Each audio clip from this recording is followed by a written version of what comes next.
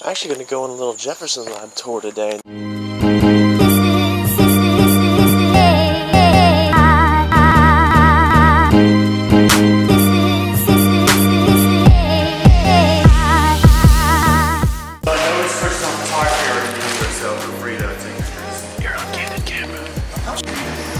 Welcome to my crib. He is etching the edges of those half cells that have been pressed out before they go to the electron beam welder. So he's doing some surface prep on those edges so you can have a nice clean weld. I like how there's just cavities laying around. Yeah, I know. This one's been They're a dime a dozen. around for a long time. You need to move it somewhere more. Steer hallway. Yeah. Do they get repurposed at all, or is it? Yes, we're always using old cavities. There's certain cell shapes, and scientists will come and re-etch the inside to reinvigorate the surface, whatever you want to call it. Right. And do something to it. Maybe it's a different tree, maybe it's something else that they want to try out. So yeah, we just don't make them once and just throw them away. We'll continue to reuse them. Some of them turns out to be real duds. So let's be honest.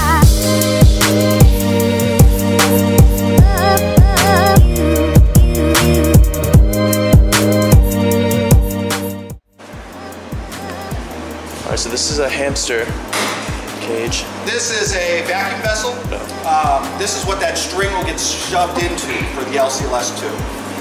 The cable around it is they'll hook up a power supply, and they need this is the carbon steel with stainless steel flanges put onto it. They did carbon steel because it's cheaper, but that has problems. It has a magnetic field around it which affects the cavities, so they have to demag it, degauss it. Now we're about to go see the arc reactor.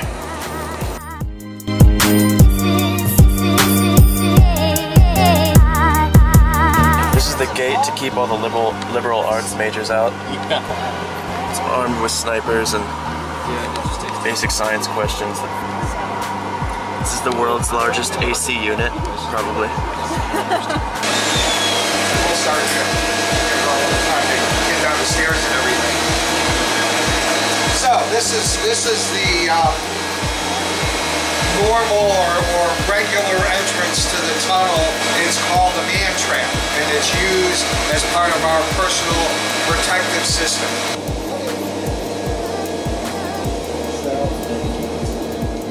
Once you get inside, the outer door will be closed and locked, and then you would take a key. Right? The way this is set up is the control room releases this key, it goes here, and then each person that goes in would have their own key. Right? 10 keys, 10 people can go in. If more than 10 people need to go in, then we have to open everything up. In the ejector, we create 4 beams, right? So each beam is separated in time. We call this a continuous beam accelerator, but we're actually kind of not being truthful about that. Really, our beams are done on a very high frequency. 1497 is what is the frequency our RF cavities respond to, and each beam is created on a subharmonic of that, either 499 or 250. Why 499? 499, when we only had 3 beams, each beam would be at 499. They would be separated in time, right? So if you looked into the beam line and you could see the beam, which you can't, they would be separated, packets would be separated by a certain amount of time. Why is this important? Well, because if you were to go far enough down this linac, you would see separators that would allow you to separate the beam into each of the halls, so that A beam would go into A hall, B beam would go into B hall, and C beam would go into C hall. And this all worked very well. We operated it for years and years as a 4 to 6 GV machine, and that was all great. Well, then we decided we'd get ambitious. We wanted to go to 12 GV, and we wanted to build a new hall. Well, in order to do that, our ABC scheme didn't work anymore, right? Because you can't divide 1497 by 4 and get an even number that's a good subharmonic, right? One of the points of doing certain frequencies is, if you can, you want to do frequencies that industry already does. So as you can see here, we use dipole magnets, right? Remember I said we go down to a single beam line. And we do this by clever design of these magnets so that that magnet knocks down one beam, that other magnet knocks down, you know, another beam, right? And all until the beams all meet here, and they end up being in one continuous orbit, right? But separated by time. In the cryo module, there are RF cavities. The cavity is made of niobium. It's attached in series to the beam line at this end and out the beam line there. Goes through the cavities. The cavity accelerates it.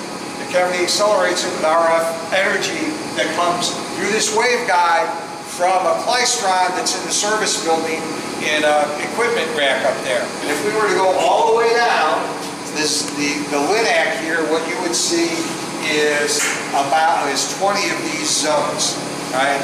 And then you would see 5 of the new zones.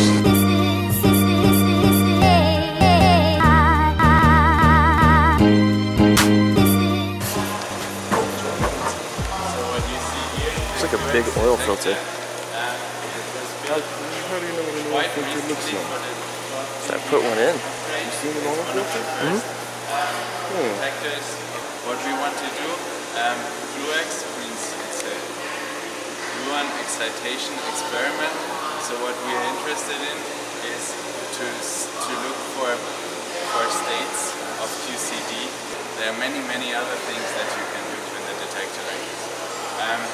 We are using not directly the 12 GeV electron beam from the CBAF accelerator, but we have a secondary photon beam. These photons, they travel this 200 feet to our hall, and in principle they hit a target, liquid hydrogen target that we're gonna see later, and then we have a large detector that can cover almost the entire angular acceptance, so almost 4 pi. If y'all decide to cut through here, there is a hole in the floor, so just be careful if you walk through. Yeah. Okay. So what we see here is responsible for the liquid hydrogen target, which we can actually, the actual target is pulled out, and you can see it under this acrylic glass, which is just 30 centimeters long. It's not very big, and it's filled with liquid nitrogen. But usually, also this is movable, so usually this is pushed forward into the hole that you can see in the center of the magnet there. And then all the cables around the center there, they belong to the central drift chamber, to the straw tube tracker, and so it's read out with all these chambers. And around the central drift chamber is the barrel colorimeter, which you can hardly see because there are so many cables coming out. And around that in red, of course, is the magnet.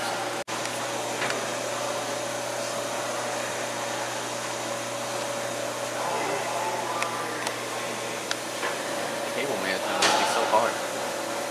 Yeah. It's like a needle in a haystack. You install it and then you leave it there. It's like Optimus Prime's intestines. And you can see there's a lot of electronics in a very confined space there. So cooling is actually really important. There's a water cooling system for parts, which you can see in these black tubes. And there's air cooling for the electronics outside, because all these electronics they make a lot of power, a lot of heat in the confined space.